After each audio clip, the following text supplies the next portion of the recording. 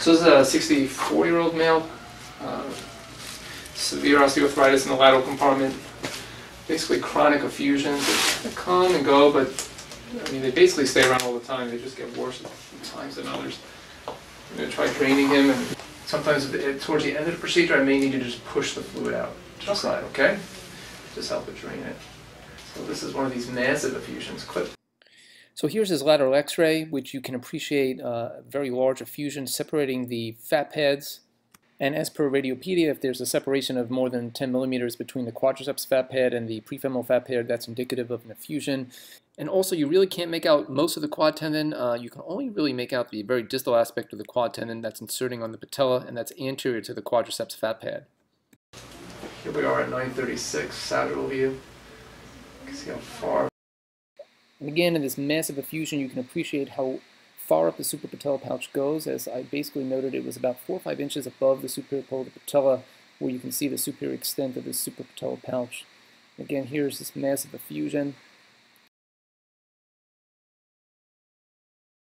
Now we're starting our aspiration. Again, this is obviously pretty easy to do. You don't need ultrasound to do your aspiration. Ultrasound comes in handy towards the end when you're trying to get that last 20 or 30 cc's or so. I think ultrasound can help you significantly. But here we are. You can see little bright dots kind of surrounding the needle, and that's indicative of fluid being drawn into the needle. So you don't have to look at your syringe to see that fluid is being drained. You could just look at your ultrasound picture. And here's with pressure applied to the medial aspect of the suprapatellar pouch. And here it is again. You can see how it's essentially enlarging that space significantly, making it much easier just to keep the needle within the black zone. Here's toward the end of the procedure where there's not much of that black space, and again here's with pressure, and you can see how much of a difference it makes and how much easier it makes to get that needle into the black zone, or again into the fluid.